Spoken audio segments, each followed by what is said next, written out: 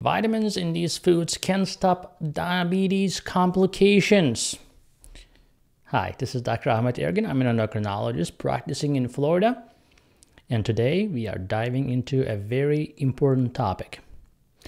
Diabetes complications and how we prevent them, even if you're having some blood sugar spikes occasionally or maybe even often. As we all know, diabetes comes with a lot of complications.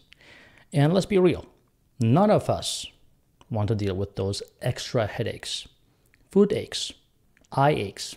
You get the picture. I have patients coming to me seeing me first time with charcot neuropathy. They're already messed up. Their joints are messed up. They have ulcers.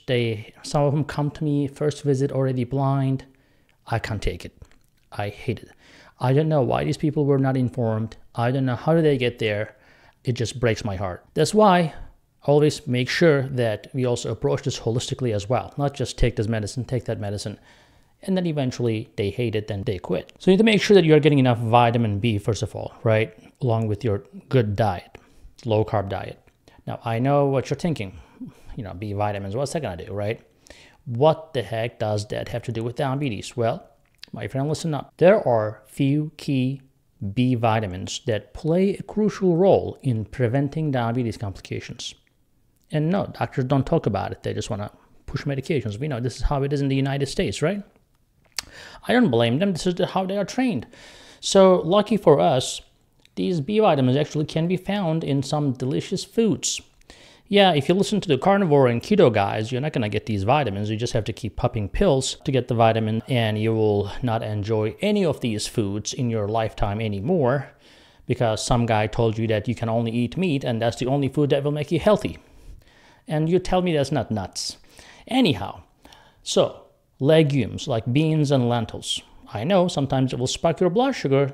That means that you really need to be careful about everything else. Or maybe you're in deep trouble that you don't understand. It's not the lentils' fault that your blood sugar is spiking. You are in trouble. Your body is not making any insulin whatsoever. If you don't make any insulin at all, you don't have to even eat. Your blood sugar will continue to go up because your liver will turn the protein into glucose. So don't tell me that lentil is spiking your blood sugar because your blood sugar can go up even without eating anything at all. All right, anyhow, so the lentils, beans are packed with thiamine and other B vitamins. I know whole grains can be a problem, so you have to be very limited by whole grains. If they're really whole grain, like if they're not processed, you can consider using them, right? Liver, salmon, great sources of these important vitamins. But I get it. Sometimes it'll be like, not everyone is a big fan of liver. Although I hear it is fantastic with some fava beans, a nice chanty. Anyone?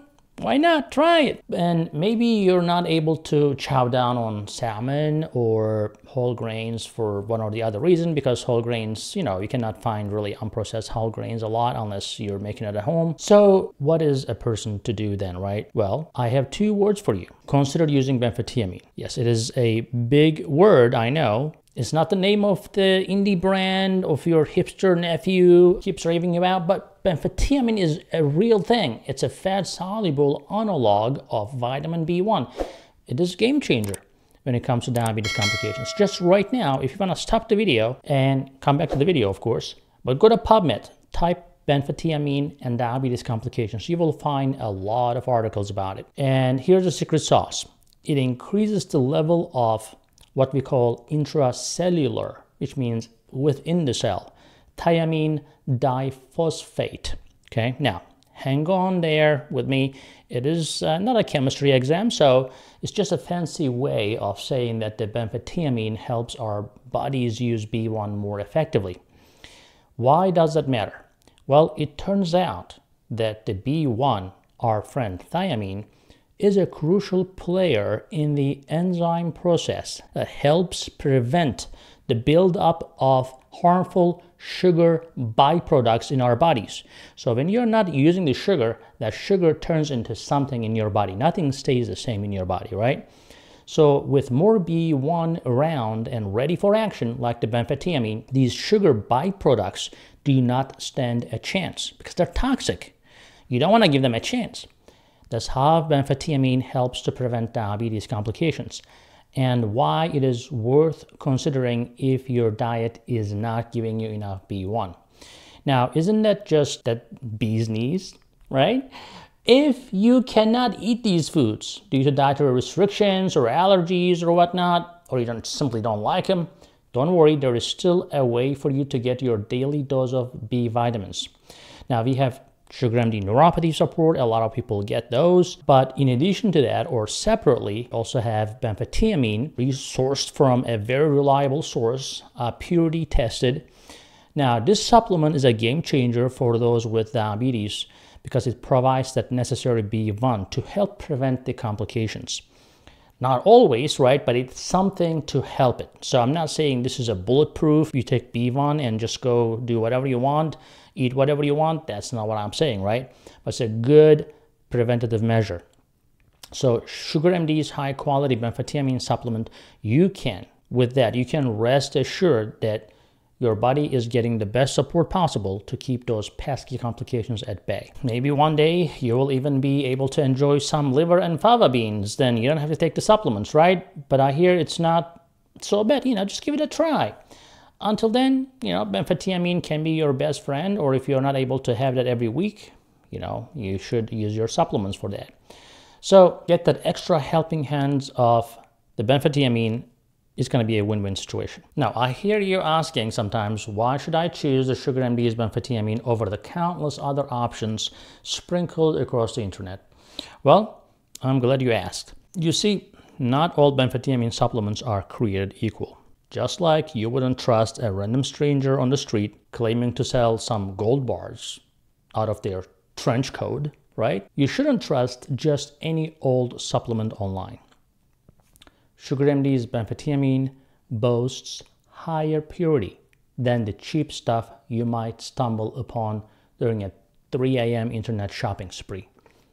Just like the difference between a Rolex and a knockoff you buy in a back alley, the quality really matters here.